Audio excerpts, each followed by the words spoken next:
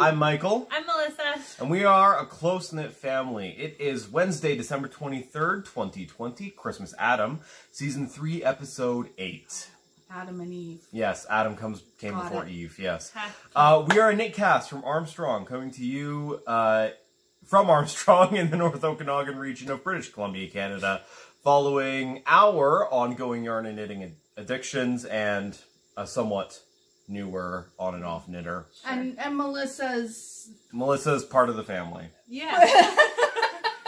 and candy making and things like that. Yeah. So if you missed it, Melissa helped me make the candy in the complete fail candy making Tasted good. video. Okay. So did we already say Merry Christmas, Happy Holidays? No, Merry Christmas. Merry Christmas. Happy Holidays. Happy Yule. Happy Solstice. Solstice, or if you don't celebrate anything, just take this as our opportunity to say we're sending you happiness. Yes. Yes. or something like that. Yeah. Be happy. Yay. The song I wrote. You might want to sing it note for note, don't worry. Be happy. Anyway. Be happy. Anyway. Okay. Skies above Armstrong. We had a big dump of snow the other day. It was wet. It was wet. So if it had been dry, it would have been big this way. Yeah. But because it was wet, it was big this way. And stupid heavy. You weren't Very here when heavy. Dad was trying to shovel the driveway. No, but I shoveled out behind my car. Lloyd said it was the worst he'd ever had to try to clear before. The snowblower couldn't move it, and it's this. I mean, it's like shoveling this much Slush. Yeah, but it's almost water. Anyway, it was nasty. Yeah, I had to clear. Well, I had to clear out behind my car before I left. That Oh, morning, that's good. so. Yeah, but then Dad, you probably didn't have the snow plow wash yet. I don't think so. Yeah, because then the plow comes and you get everything off the road, and it's had salt in it, so it's melty. Yeah. And bleh. It was bad. It was gross. It Bad, was bad, gross. bad. Yeah. Okay. Okay, so Melissa's wearing basket weave. Can't do a Vanna White here, but Stand up a little bit. Just, yeah, basket weave, a design by Sue Gairns. Launched last year. Available on Ravelry in Sue Gairns' Ravelry shop. Yep. it's my favorite. You were wearing that at the mall the other day. I was. Yeah.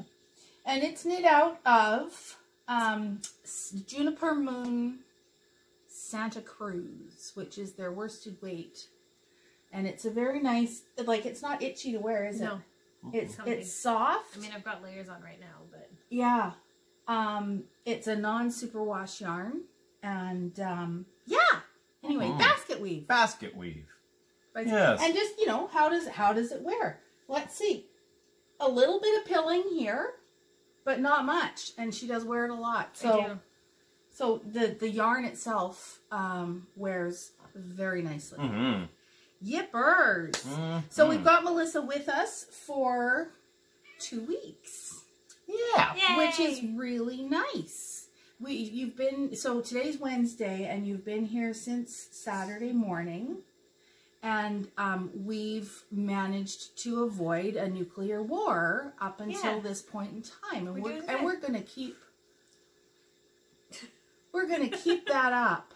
We're gonna listen to each other when we say, we're not talking about that. Yeah. This conversation is over. We're at about DEFCON 4. No, we're not. No, we're not. DEFCON 5 is no problem. Oh, Oh, yeah. Well, I would say DEFCON 4. I We've had a couple little. but I mean- but right now, Oh, no, right now we're DEFCON 5. Okay.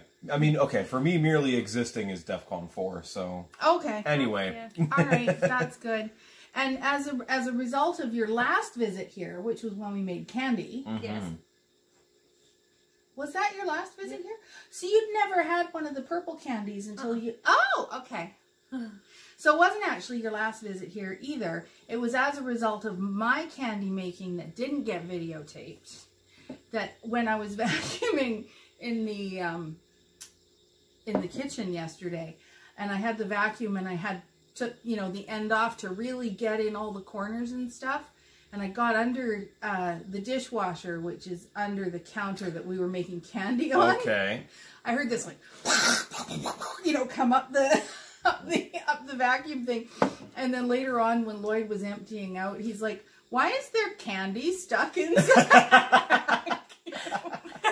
So I guess when we were breaking the candy, or when I was breaking the candy, or it could have, I didn't ask him what kind of candy it was. Anyway. It was purple, I saw it. At some point, so the candy hit the floor and got under the, anyway, the candy that keeps on giving. Mm-hmm. Yeah. Yeah. Oh, God, what have you got coming up? Oh, God,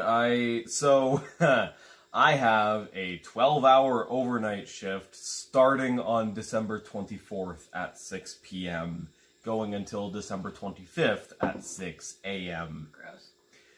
At least all I'm going to be doing is thanks, Mom. All I'm going to be doing is picking orders. I'm not dealing with customers, so. Well, yeah, because you'll be closed. We'll be closed, and yeah.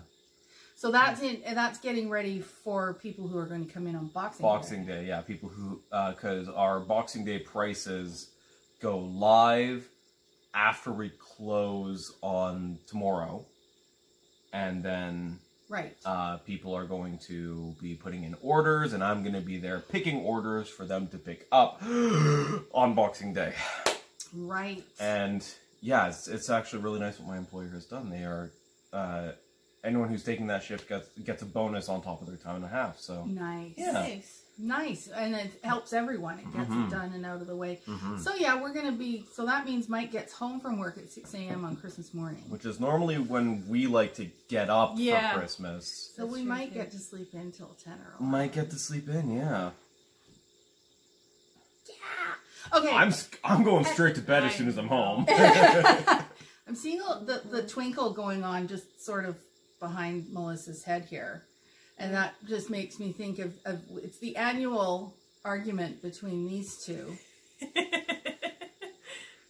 of, you know, at that time that apparently is fairly imminent. No. When there's no longer a me or a dad in the picture, who gets left the carousel in our wills? So we're actually going to have to, if anyone has a line on where I can get one. No, but I want that one. You know what? By the time I'm done with you, you won't know which one's which. What's that supposed to mean? So anyway, I'm trying to keep my eye out for another one. So there's that. Oh, and I got to do Melissa's nails the other day. I haven't got to do Melissa's nails for quite a while because is it going to focus on the glitter? Well, here, just you have to just be sort of still. Because anyway, so yeah, a fairly simple design, but I think it's a very nice design. I love it. Yeah, Melissa picked the design. I just made it happen. But yeah, because with her schooling and typing, she hasn't had nails. Mine are the same red and white as they were last time. Mine are plain. I don't have anything on them right now. Which isn't always the case if you're newer. Yeah. A newer viewer, you wouldn't know that. We've been baking. We've got more baking to do today. Ooh. Ginger spice. Ginger spice, yeah. And possibly chocolate chip. Yes. So, have I told you two that you're my favorite? Maybe once or twice. Once or twice. I know I tell you that when you bring me my Ryan eggnog or my glass of wine. Whatever it happens to be. What are you guys drinking? Coffee. Coffee. Just straight up coffee? Mine's got Bailey's. Same. Cheers. Cheers. I have water. Cheers. Oh. Anyway, but my good friend Julie got God, her name comes up a lot. Yeah, we love Julie. We love Julie.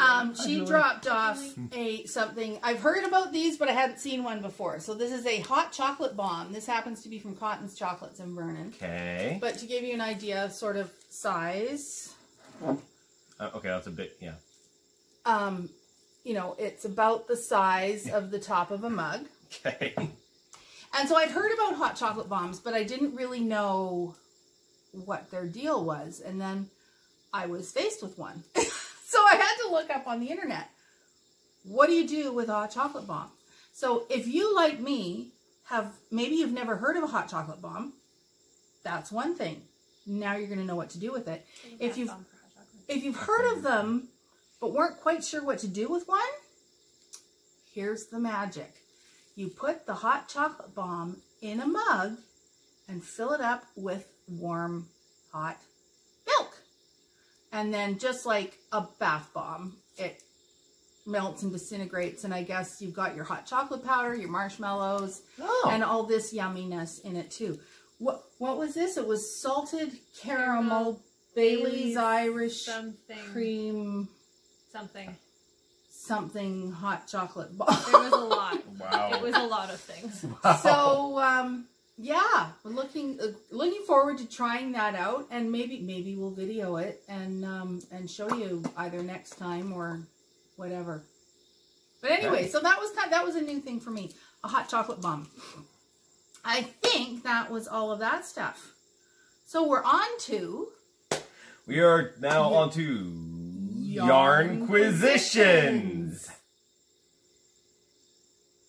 This has been Yarnquisitions. yeah, that was great. I like that. Yeah. Okay. Foes. Foes. Finished objects. You actually have something written down. I do. Ooh. Remember last week I said, ooh, but you know, there's hope that we might actually have a foe. So I finished the socks that I had been working on. Oh, yeah. Using the Allison Barnes yarn. Mm-hmm. You'll notice that right about, well, here, I stopped using the red, which would have continued to work its way up here, because the red, it's more of a burgundy, is the color that Lloyd chose to knit his socks. Right, yes. And so I just wanted to make sure that he had as much yarn as it was available for making those socks. So yeah, I've been wearing these. They were actually in the wash, getting ready to go get washed. I haven't blocked them. I just said, what the hell. But as usual, I'm wearing them and I've done nothing about doing the ends because. Yeah, I went to put on some of my knit socks the other day for work, and as I was putting them on, I was like, oh, I still haven't knit in the end. Woven in the end. I've worn these socks several times. I always think, oh, I'll be sitting, you know, where all my knitting stuff is one day, and I'll have these, and I'll just do the ends when I'm sitting there. Never works out. No, it doesn't. It doesn't. So anyway, so that is my faux using the yarn from Allison Barnes Yarn, her Struggle and Strength collection. I super like the way these came out. They make me very, very happy. So there's those. And just a slightly this is a faux from last year, but it is season appropriate because those are my Advent socks from the Cozy Knitter that I knit last year. Yes. Hello, Jude. So that's why you got to see my foot. Come here, Jude. Aren't you lucky? Yeah. And so that's a 24 stripe repeat. Okay. I think that's our only foes. Yeah. So I we think got so. whips. Work in progress. Work in progress. my baby blanket. Yeah, let's not. That's not like really. You want to go back to about episode 4?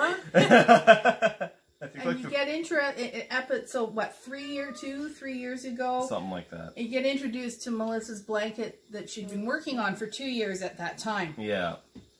So yeah, I'm still working on some socks that are meant for a friend. They're definitely not going to make it for Christmas, unfortunately, but that's okay. So yeah, this is what they are looking like right now. Whoops. Sure. Oh, it's all knotted up. But yeah, so here they are using a crazy Zobber ball for the main color. I love the way they're striping. Yes, it is very nice. And I do have, and last time we talked, I talked about how basically my other needles were broken and unusable. Right. So I picked up, at the recommendation of Mum, some new ChiaoGoos. So those are 2.5s? Yes, 2.5 millimeters. I also had to pick up a cord for them, and I overestimated the length of the cord I would need. Never. For Magic Loop, the bigger the cord, the better. Yeah, it's just very slippy and slidey around. And okay. It can be a little annoying to deal with sometimes. So they're interchangeables? Yeah, they're interchangeable needles. They're, yeah, they're interchangeable ChiaoGoos. So if I pick up more cords or more needles, I can swap them in and out. And, yeah. And how do you like, so he had, they were Knitter's Pride wooden needles before. Yep. Yeah, these are really good. They're very slippery, which is, yeah, that's... There's pros and cons to that. Mm-hmm. And I'm just trying to find the tag for these balls so that I can tell you exactly what I used for them. Shut up. Mike's gonna tag his balls. Okay, so sorry, I couldn't help it. The contrasting blue color is a Diamond Luxury Tradition... Ooh, Diamond Luxury Tradition sock in, yeah, in sock weight, 42 wool, 51 acrylic, 7 nylon, and the main color is a crazy Zobber ball, and this one is colorway number 2136. There you go. So, oh, Jude's got a pom-pom she's playing with. Yep. And, yeah, that's my whips. If you're new to us and you haven't met Jude before, the cat that I was petting, her name is Jude, and if we're doing this, it's because she's just over there doing, cat stuff with a little pom-pom. Mm-hmm. Yeah, okay, so my whips, somewhat similar to Michael's, is another pair of socks. So I am knitting these socks. Ooh. Again, these are out of Allison Barnes yarn, the same yarn as these, only obviously with a different kind of a striping pattern. Mm-hmm. And that little bit of gold in between the blue and the green. Mm-hmm. So these are for Cool Cam. Ah. Oh, no, I don't. So these are larger this way than I usually make them, because, and I should have Cool Cam stitch markers on here, but I don't. And for those of you who may be new to the podcast, Cool Cam is Sue's brother. He's called Cool Cam because when Mike was little and he first started trying to say Uncle Cam, it came out as Cool Cam. Cool Cam. And my brother, being my brother, said Cool Cam. Yeah. And that's how it stayed. Yep. It's been Cool Cam ever since. So, I am super liking how this stripe pattern is coming out with the two colors, and then with the gold just highlighting each one. So, yeah, I'm pretty darn happy with those. And I have these in my ball sack. Mm-hmm. So this is actually a sock sack. So in the sock sack, it's got the 2 compartments on either side of a zippered compartment, and then it's got these little, there's one on each side, guides for your yarn to help keep your yarn management under control, so you don't end up with a complete rat's nest of yarn. And with just paying a little bit of attention, I know people are like, how can you keep like 2, 3, I've basically got 6 balls of yarn going here. Yeah. Without it turning into a complete mess. And it's like, yeah, it can turn into a complete mess. There's no doubt about that. But if you just pay a little bit of attention when you're switching yarns, when you turn your work and sort of stop and go, okay, if I bring this over here, everything's straight again. Remember Jesse straightening out my rat's nest using a Oh flipper? my gosh, He yes. had the flipper. And Right. you were winding it around the flipper. But you know what? That is actually like legitimate because there are nostopenas, Sorry, yes? and I have used like a wooden spoon Mm-hmm. for doing yarn winding. I'm a member of the knitting subreddit, and someone posted in there the other day about how they had I think they were frogging something, and they didn't have anything to wind the yarn back onto, so their engineer husband came up with a cardboard box on a turntable, on a vinyl turntable that they were then winding the yarn around. Oh. Interesting. Mm-hmm. And then they later... Oh no, we don't have a turntable anymore. Is that our problem? I thought we had a turntable. I'm sure there's still a turn... I think there's a turntable downstairs. Dad's at work, otherwise I'd ask him. I'm trying to remember what the vinyl is, why we can't listen to vinyl. But anyway, okay. I know Dad got all his vinyls into digital. Did he? But yeah. All of them? I think so. All the ones he has. I don't think so. Okay. Anyway, so I think I had started or I was about to start working on my crochet project. You had started it. From Nana's Crafty House. Yeah, your crochet along. Yeah, Nana's, Crafty House. So these are the 4 colors that I'm working with. I am 95% sure that I'm going to run out of yarn. And for that reason, and the reason that I've decided that, crochet is not really my bag. Aw. Crochet, not my bag. I'm sort of modifying. I'm doing a Sue modification. Anyway, this is where I am at right now. Oh, it's beautiful. Gorgeous. And let me think here. This center, the center of this bobble row is the center width-wise of this shawl. Okay. So this section right here, which I'm sure you can tell is somewhat less ornate than any other section.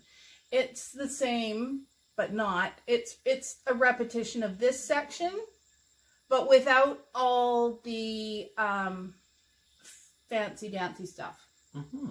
And so now basically I'm just going to compete, like I'll be doing this, this section next. Wait a minute. Or do I do balls next? No. So yeah, I'm on this section. I'll do this, then I'll do some more balls, and then I'll do this. So I'll do these rows again. I really hated this section.